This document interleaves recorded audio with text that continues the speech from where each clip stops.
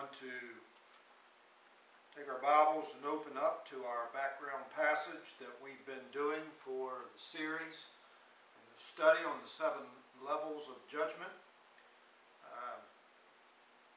Discernment on these 7 levels that we've begun with is we'll go in a review fashion here after we read in our scriptures.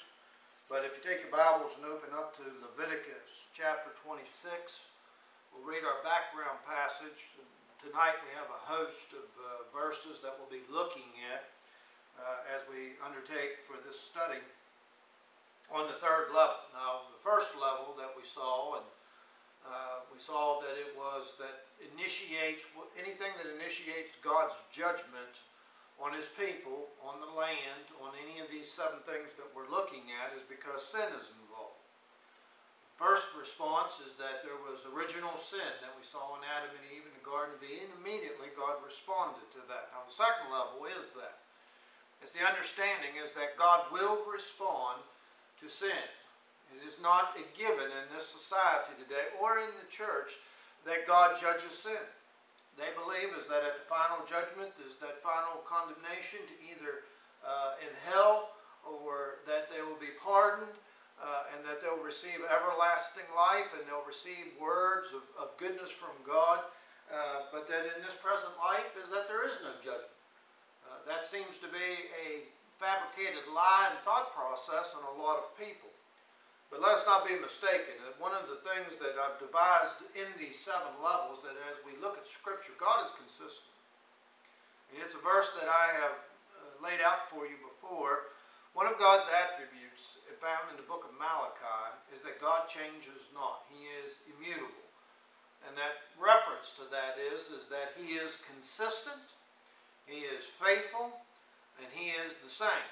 So as we look upon these verses here in Leviticus, we're going to examine the background for the 7 levels, and then we'll go over the rest of the 7 levels of specifically naming them, and then we'll get to our background passages for our 3rd level. I'm going to begin reading in verse 16, Leviticus 26, verse 16. I also will do this unto you, I will even appoint over you terror, consumption, and the burning age, that shall consume the eyes, cause sorrow of heart, and you shall sow your seed in vain, for your enemies shall eat it. And I will set my face against you, and you shall be slain before your enemies. They that hate you shall reign over you, and you shall flee when none pursues you. And if you will not yet for all this hearken unto me, then I will punish you 7 times more for your sins. Our first reference there, 7 levels, 7 times more. And I will break the pride of your power, and I will make your heaven as iron, and your earth as brass. And your strength shall be spent in vain, for your land shall not yield her increase, neither shall the trees of the land yield their fruits. And if you walk contrary unto me, and you will not hearken unto me, I will bring 7 times more plagues upon you, according to your sins. I will also send wild beasts among you, which shall rob you of your children, and destroy your cattle, make you few in number, and your highways shall be desolate.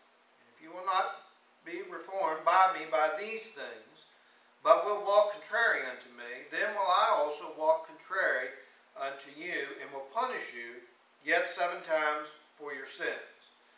And I will bring a sword upon you that shall avenge the quarrel of my covenant. When you are gathered together within your cities, I will send the pestilence among you, and you shall be delivered into the hand of the enemy. And when I have broken the staff of your bread, 10 women shall bake your bread in one oven, and they shall deliver you your bread again by weight. And you shall eat and not be satisfied. And if you will not for all this hearken unto me, but walk contrary unto me, then I will walk contrary unto you also in fury. Even I will chastise you 7 times for your sins. And you shall eat the flesh of your sons, and the flesh of your daughters shall you eat. And I will destroy your high places, and cut down your image, and cast your carcasses upon the carcasses of your idols, and my soul shall abhor you. And I will make your cities waste, and bring your sanctuaries unto desolation. And I will not smell the savor of your sweet odors. And I will bring the land into desolation, and your enemies which dwell therein shall be astonished at it.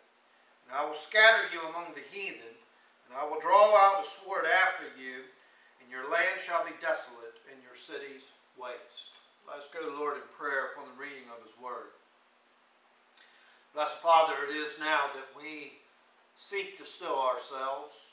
Let thy holy word, that which you have pronounced, that which you have prophesied, that which you have given and declared to us, not only to us in this day, but throughout the centuries, you have been consistent with your faithfulness to your word. Lord, it is that we pray that we would glean a discernment tonight upon our hearts and upon our minds, Father, that we would weigh the consequences here and know that we are found in fault before you, O God. Great is our shame. Great is our iniquity, great is our transgressions against you, O Lord. We say with the prophet Ezra, I am so ashamed even to lift up my face, Lord, for all the iniquities that your own people have done, let alone the heathen in this land. Father, we stand before you condemned. We know that your anger waxes hot against us. We know that these things are happening even now, the levels of judgment, and that we have continued to provoke you, Lord, in all of your ways. Lord, we have nothing left to stand upon except your mercy and grace. How long-suffering you have been with us, how patient, how kind. And so, Lord, upon you we do anchor ourselves here tonight. Lord, let not thy wrath consume us. Let not thy anger, Father, destroy us.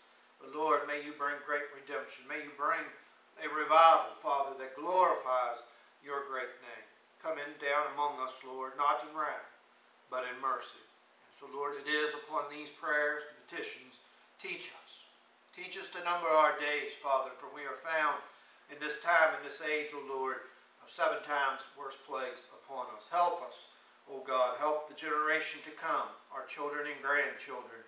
We seek you, O God, and we ask of you for your favor and for your mercy, Lord, in the name of the one who offers us salvation, the only name that bears redemption and salvation, the blessed name, the beloved name, your Son and our Savior, Jesus Christ, we pray and we ask.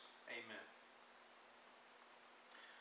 All right. Having read now that account in Scripture in Leviticus, it's for us to look at the accounts that we see unfolding in the verses that I read, to go back and to review what would we just read here. Well, we saw several portions in Leviticus 26 that tells us is that I'm going to give you a chance to repent. I'm going to give you a chance to acknowledge where you're at. But if you don't, we read that repeatedly, if you don't, then I will send 7 times more plagues. So in studying that, I began to look at the different levels that God brings judgment, where he initiates it, how he initiates it, where we're at in our present day. And for our level tonight, level number 3, which we'll be going through and studying, it is when God brings judgment on the land. Not so much against people, and not so much against the nation as a whole, but God begins to send judgment on his very creation, his earth, his environment that we call it. And we're going to look at the passages of Scripture, how that happened in Scripture, how that's happening today, and that we can understand is that because of a failure by God's people to see and to know what's going on, then the judgments continue to intensify. Now, I began with this in an explanation, and I would continue to repeat myself, I know, but it's to stress the importance of this. Why in the world begin to study this? Well, there's a little passage of Scripture that's found over in Jeremiah. And in Jeremiah it tells us that God says, but my own people. My own people. That's the church. Now I know in Jeremiah's day it meant the Israelites, but today it's the church. It is we who bear the name of Christ himself. We are his followers. We are his disciples. But my own people do not know my judgments. Well, that verse just jumped out at me, is to say, why is the church not preaching this? Why is the church not publishing this? Why is the church not talking about this And especially, why is the church not praying about this? And the answer is evident. We are in ignorance about the Word of God and about the God of the Word. We don't know God. We don't know His attributes. We don't know these judgments and these intensifications. We don't know the Word of God that tells us the history and shows us the demonstration of this. And we can't connect the two because we don't see it happening in the headlines in our newspapers, internet, news, and we don't see it upon our own backyards. Because we are blind, because we don't have ears to hear, we don't have minds to perceive or hearts to understand, therefore we're walking arm in arm with a lost world who's in darkness, being lied to by Satan. It's okay, and we of all people ought to know it's not okay. We're in serious trouble. And these judgments that continue to get worse and worse, and you see this, it begins with this in verse 16, where he says, I will even do this unto you. I will appoint over you terror, consumption, and the burning age, and I shall consume your eyes and cause sorrow of heart. That's affliction. The judgment afflicts. It afflicts us near, and it afflicts us afar off. We don't care so much here on the East Coast what's happening on the West Coast. But my goodness, when it happens on the East Coast, we're up in arms. We don't mind that California has all these major record earthquakes over on the West Coast. We don't care anything about that. We don't care that Haiti was destroyed, leveled by that magnitude of that great earthquake down there in the Caribbean. But you have an earthquake in Virginia that rattles and shakes the things and makes the buildings swoon back and forth, then everybody's scared to death. Well, we have a greater population, we should be. We have a majority of our country's population found in the I-95 corridor from Virginia right on up into New York. It ought to concern us because any major devastation, cataclysmic event is going to affect us more because there's more people. But we see in this that he begins terror, consumption. He's afflicted. Then he goes on to where he says, and I'm going to break the pride of your power, and I will make your heaven as iron and your earth as brass. That's drought. God withholds the rain. God removes the moisture that we are in desperate need of for gardens, for substance, for crops, for fruit, for wells, waters with wells. We need those things, especially in this area. That's what we live on. God has power to give it. God has power to take it. So he goes on with this, and he says, but if you continue to walk contrary unto me, then I ratchet up the judgment. So we go from level number 3, which is God judging and afflicting the land, earth, our environment, nature, to where it says is that I will attack your government. Now, it's one thing is that we could say, well, I hope he does. I hope he judges our government, our president, our Congress, our governor, our state senators, delegates, the judicial system, all of our government authority that's over us. Well, that may not bother us so much on reading it on paper, but have no misunderstanding about it. He's already judging our government, and because he's making us to have the leadership that we have, it's destroying us from the inside out. Our economy is affected because of our government's choices. Our military is affected by our government's choices. Our lifestyle of freedoms is being decided by judicial the selections and what the judges say from their respective places to make these things that are contrary to God's ways. And because we've done this, especially with the 1973 Roe versus Wade, we continue to live in a society, a nation, a culture that continues to provoke the Lord God Almighty, and it's not going to make anything better, it's only making things worse. So the fourth judgment is when God attacks the government, and that may not be pressing to some, but it does get to the heart of our way of living.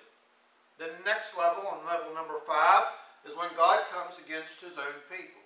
That's the church. God sets himself against his own people. And there are some horrifying verses that, for those of you that have read and studied the Old Testament, horrifying verses where God says, I'm going to cut you off. Now, he was talking to his own children, the children of Abraham, Isaac, and Jacob. He said, I'm going to leave you. I'm going to forsake you. Now that is in direct conflict with the one verse that we like to quote so much in Hebrews 13:5, I will never leave you nor forsake you. But again, if you are continuing to provoke the Lord God Almighty, he withdraws because he does not have anything to do with sin. He will not tolerate it. He will not abide, but he will judge it. And his justice is right. So God will come against his own people. And he is judging the church today because we have never been more powerless than what we are right now. It is that you can see every definition of that which is happening under the skies of humanism versus the very lack of true salvation, true repentance, true movements of God. All these things coupled together is a judgment by God on his own people. And his own people don't even know it. That's the danger and the damage of it. Now that's number 5. Number 6. Number 6 is a kind of a culmination of all these that we're going to begin to be looking at with this level 3, 4, and 5. And number 6 is that it gets very personal. You know, like I said, it's one thing if there's a drought out there and it's an inconvenience. Another thing if Washington makes a decision and it affects, you know, the ones that are far away, and we're not worried about that. You know, we can survive, we can live on with Roe versus Wade, and it doesn't bother us or affect us. You know, well, we might be, you know, not as thriving as what we used to be in the church, but that's all right. We're still getting along. We're still standing. But number 6, you don't have to worry about it affecting someone else or being external. It becomes very personal and internal. And level number 6 is when God sets himself against people. And it afflicts our children. And it afflicts our way of life. And it afflicts our life itself. Now, number 7 is cataclysmic catastrophe. It is when God pours out his cup of wrath and that literally scores of thousands, tens of thousands, upwards to hundreds of thousands to millions are wiped out in a blink of an eye. And those are some very specific occasions in Scripture and in our current world history that we've seen in our lifetime. But now that's number 7. But number 6 is that there is loss of life through calamities, catastrophes, through pestilence. We continue to see headlines of oddities to say that we've never seen this, we've never had this, where's this coming from? And it's a judgment. And it's not a huge score of where there are thousands of people dying by it, but there are dozens dying from it. And we'll look at that, how God is judging us as a people. And it is that there is loss of life. And these people are not ready to die. They're not ready to meet God. They're not ready for eternity. But the church sits in ignorance about this and is not addressing the assault that is happening in the here and the now.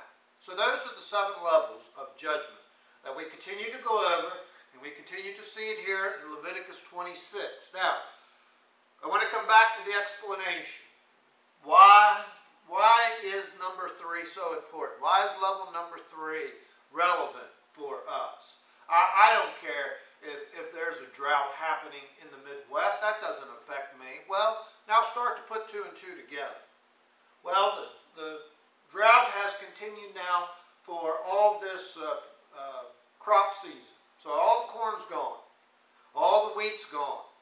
We look back at pictures in history and we can see the great Dust Bowl effects because of the same thing. And started in the 20s and went through the 30s, and there was great affliction because of loss of food, shortages of food. Now, it doesn't bother us too bad when the drought's going on now, but when you start buying food and prices start escalating 2-3 times more than what they are, when shortages start to happen and there becomes restrictions, and you see this kind of inconvenience now on our lifestyle, now it matters because it's affecting our way of living. We don't mind when the water goes bad or goes dry out in the desert somewhere because that's not our way of life. But when it happens to us, when we go to turn the kitchen faucet on and there's no water there, or when our inconveniences of water restrictions start to take place, then it bothers us. So it is that how much are we willing to suffer? How much are we willing to pay a price for our iniquities and sins, our callousness, our conveniences, our self-love, before we finally sit up and say, Lord, we're sorry. We see what's going on here. We read what's going on here. We know now what's happening. And Lord, we've been in the dark and now we're in the light and we see how much we've offended you, how much we've provoked you. And Lord, we're going to throw the emergency brake and we're going to stop. We're going to stop our sin. We're going to stop our iniquity. And we're going to start living holy. And we're going to start being righteous. And we're going to be the people that you want us to be. But you see, if we don't understand the assault that's happening to the land right now, we don't going to see when the calamities begin to affect us up on level 6. And we are definitely not going to see it when the catastrophe hits in number 7. And there's a catastrophe of cataclysmic event. I don't want to have to be the one after hundreds of thousands of people die to be the one that said, I knew it was coming, I preached it was coming, I shared that it was coming, I prayed against it coming, but the people heard, but the people didn't respond. A message like this, a lesson to be taught of this, is for a response. We cannot go any further than what we are. Now, having said those things, it is that I want to identify in Scripture how God afflicts, judges the land. We know, first of all, that the nation itself has sinned against the Lord. We know. We know from the top right on down. There are none of us that could stand up and to say, I am void of offense against God or man. What a statement Paul wrote there, is it not? We know that there are in churches today people that are living together in sin. We know that in the church today that there are drug addictions today, prescription or illegal drugs. We know that there are lovers of self more than lovers of God among our own people. Now, lest we just simply blame Washington, blame our in-laws or outlaws, blame the guy next door that doesn't come to church or doesn't give regards to God, it's easy to blame them. But it's not for them. This lesson tonight is not for them. This lesson tonight is for us. We need to know the Word of God. We need to know the God of the Word. And we need to make the application of what's happening in our day and time right now. And unless we put all this together and get a proper response from God's people, we're sunk. There's a little verse at the end of 2 Chronicles 36 that I wish that I had started in our level number 1 and would come on through with it, but it doesn't always come to my mind when I'm sharing it. But in that chapter 36, there's a little verse there at the end of Josiah's days that it says, when Judah was taken away into captivity, they was destroyed by Nebuchadnezzar, and it has a little phrase there that says, till there was no remedy. God's sentence sees our sin. Level number 1. God responds to that sin by correcting us, by reminding us, thou shalt not, thou shalt. And we are to change and correct our behavior. If we don't, then the next level, God says, okay, I'm going to do signs and wonders among you now on the land, so that you might see and that you might lift your eyes up to heaven and say, what's going on?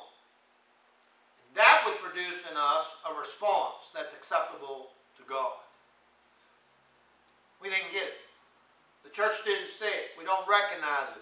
We've got too many scientists out there. We've got too many editorial opinions out there. We've got too many people out there that are just too much consumed with the here and the now right in front of them, and they're not worried about the external, and they don't see it. So we haven't responded to this level. So God has upped it, and now our government is collapsing. I dare say is that we are at the very fringe of utter collapse economically and as a government. It doesn't surprise me when I hear conspiracy theories about that there are troops being organized to keep the mobs and the street riots from happening and keep them in place. Doesn't make me second guess it at all. Because we're at a place is that anarchy is getting ready to be set up in a nation that has forgotten God. You see, when God is in charge, there's order. When God is not in charge, there's chaos. But we didn't get it. So our government is collapsing. We didn't throw the emergency brake. We didn't respond. And so we go to the next level. And God assaults us. He assaults us in disease. He assaults us in catastrophes and abnormal circumstances and things that we just like, where is this coming from? So we have completed 6 levels of judgment without a proper response. And this, which is the most obvious, because it's so out of kilter. Because it's affecting nature itself, that literally the land changes in front of us, but we're blind to it. We don't see it. So I want to identify these things in Scripture that changes the land, that ought to provoke in us a response. To say, okay, God, we understand. Now I want to begin with, go back to the book of Exodus. Now let's go back to Genesis. I'll start with Genesis real quick, because when Adam and Eve sinned, and we looked at this, God's response to them, He cursed the land for Adam's sake. And it was right then and there, when sin entered in, God's response was met there, that He cursed the land. So we see that the ground does not yield. Like what we read of in the Promised Land, that when they carried the thing of grapes up on their shoulders, the spies carried it out to go show Moses and the children. It took 2 of them on a pole to carry one thing, cluster of grapes. Now that's some grapes. The land's not producing like that now. I can go to places around this country that has been assaulted by God's judgment that has shut down that which once was. So to see these things, I see the correlation. God did it in the Scripture. God's doing it now. We didn't respond. Next level. And that's how it's proceeding. So God cursed the land in Genesis. Then we come over to Exodus, and we see where God sends Moses down into Pharaoh to get the children of Israel after 400 years of captivity to come up out of Egypt and to go into the Promised Land. A land that flowed with milk and honey. Again, God gives, God can take away. Now, when Moses was down there and he would speak to Pharaoh, we read that phrase, and God hardened Pharaoh's heart. And every time Pharaoh hardened his heart, there came another plague. Now, it is the same sequence of events in those 10 plagues that we see in the 7 plagues that I just gave to you. He attacks external things that is not per se their flesh, their own living, but it got closer and closer to that until the 10th plague, where there was death. Abnormal, cataclysmic, catastrophe, that the death angel came in one night, and all the firstborn in Egypt died of men and beasts. What a grievous death. But we start with the first plague. The water was turned into blood. No biggie. Magicians come out, they did the same thing. It's external. We can do without water. We don't need water. We'll find other resources for that. And it says that God in His mercy allowed for them to dig outside the Nile, inshore, and they was able to dig, and then they had fresh water. So they did not do without water. It was a miracle that took place. It was a plague because it killed the fish, and that was one of their life sources. It assaulted that, but you see, they could do without that. It's like I opened with. We can do without corn. We can do without these kind of things in our life for right now. But we're not looking on down the road as to say, how is this going to affect me in 6 months? How is this going to affect my way of living in a year?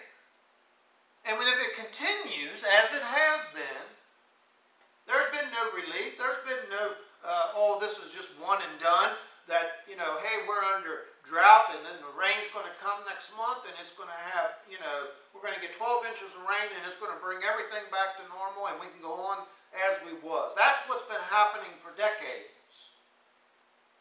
But you see, God trying to give us that attention, the attention getters of judgment on the land, He's looking for our response. No response. So it continues. Now, these are like building blocks. God responds, as He always is. He has preachers proclaiming the Word, churches having invitations, things happening to remind people of this truth and to get them to respond. That's God's response. Sin is still continuing, so God is still responding. Woe to us when God stops responding, because He just cuts us off then. These plagues on the land have continued as the other things have continued to build on top of it, so that there is this great weight weighing down, all these levels of judgment weighing down on our way of life. How much can we stand? Take a 2x4, lay it out there, put 100 pounds on it. It'll sustain it. Now 200, 300, 400, 500. Now you got a bow in it. It's only a matter of a couple more 100 pounds before that 2x4 goes snap. And that's the weight of the judgments that are coming down on us. And this here on the land is affecting so many different things as coursing throughout our way of life. And that's the identification of the plagues in Egypt. The water was one thing, but it killed the fish. They didn't care because they still had cucumbers and melons and other things like that. But then when the land started to get assaulted with hail, that turned with fire running on the ground and it burned up the crops, and God sent the locusts that destroyed the trees and there was nothing green left. Now it's getting ridiculous. Because now that which they had trusted in has been removed from them and they had nothing to replace it with. So you go from a level of a warning to a level of urgency. And that's where we're at. Now, that's the plagues in Egypt. External, the water being turned to blood, the hail destroying the crops, the locusts coming in, and we're going to see again, God is consistent. So that means that which God did by cursing the ground for Adam, and that which God did when He sent the floods, which was more of a cataclysmic event of number 7, but we see